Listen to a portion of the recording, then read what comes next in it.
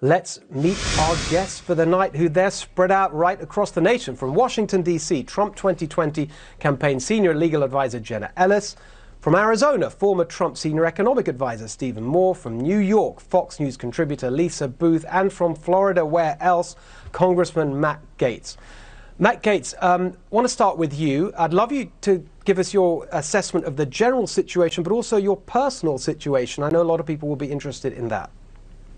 Well, I'm out of quarantine and with no symptoms. What your monologue highlighted is that America has had the best response to coronavirus in the world. President Trump's national emergency declaration has mobilized an impressive response. We are deploying test assets now by the tens of thousands. We are able to position ventilators close to vulnerable populations. And in the state of Florida, this declaration has given us the flexibility to evaluate opening up previously closed down hospitals so that we're able to build out that capacity that you described. Not every answer comes from Washington, D.C. I'm a Floridian. We sort of know about dealing with emergencies and disasters, and it's best done when it is locally executed, state coordinated, and federally supported. And that's what we see here with President Trump. And the reason it matters to us so much, Steve, is that we've all got boomers in our life that we love. We've gone from saying, okay, boomer, to are you okay, boomer, because we want to make sure that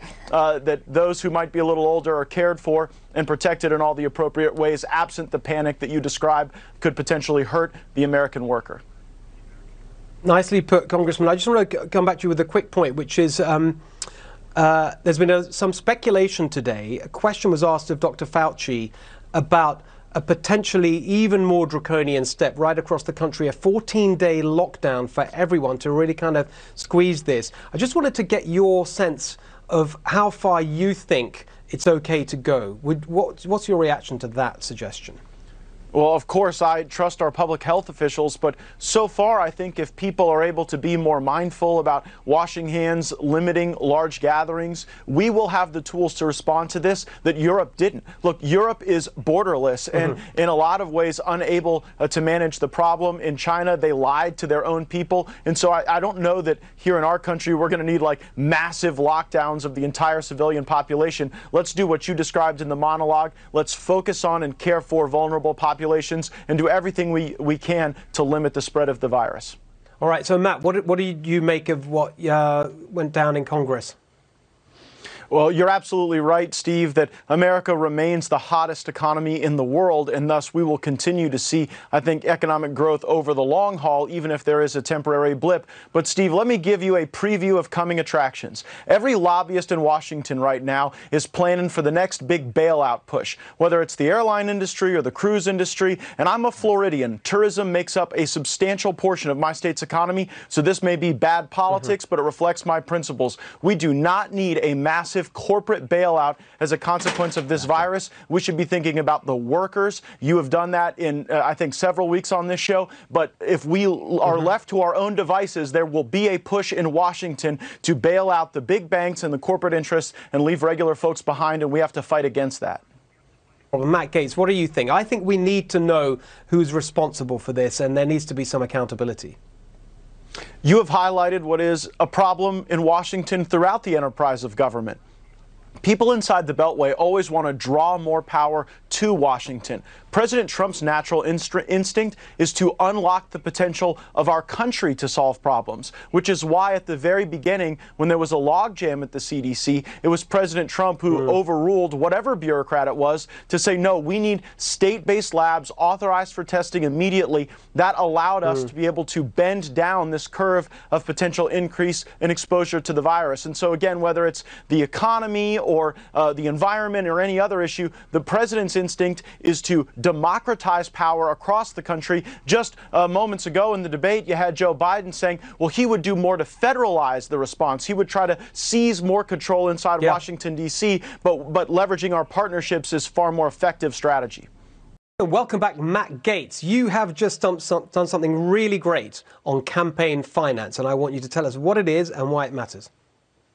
Washington is a very corrupt place, and I am the only Republican returning to Congress who is refusing to take any donations from federal political action committees. The federal PAC donation process, which exchanges money for access and favors, renders public service, what should be the noblest of professions, dangerously close to the oldest profession. We should not be turning tricks for Washington PACs, and I'm done picking up their money in the nightstand. So these PACs, PAC stands for Political Action Committees. So are these kind of business organizations, lobbying groups? What does it really mean that you're not taking these kinds of donations anymore?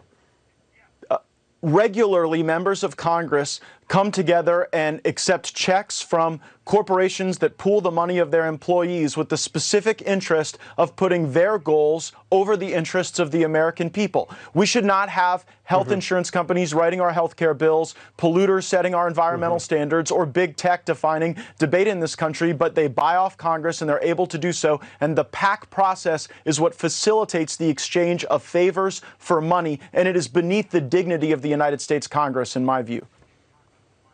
This is, honestly, I think this is so great. It's so important. Goes to the heart of not just the drain the swamp agenda that the president has been, it's such a big part of his argument, but also of the corruption that's at the heart of the system that drives people crazy. What kind of reaction have you had? Well, I don't get invited to the Washington PAC Christmas parties anymore, but frankly, they're not who I work for. My only special interest is the American people, and our loyalty to America and the America First agenda is our independence from special interests. And President Trump began that movement when he came down that escalator and said the people of this country are first, and we're not going to allow a corrupt Washington to sell out the American people on behalf of K Street and the lobbyists and the special interests. We're better than that as a country, and President Trump has paved the way for more of us to follow his lead in putting the people of this great country first. Well, good for you, and I hope more people in Congress follow your lead. Matt Gaetz, it's really amazing. Like the establishment all thought, they all say, oh, we're so relieved, we got Joe Biden, there's this huge sort of coming together. They're now stuck with him. They're stuck with this guy.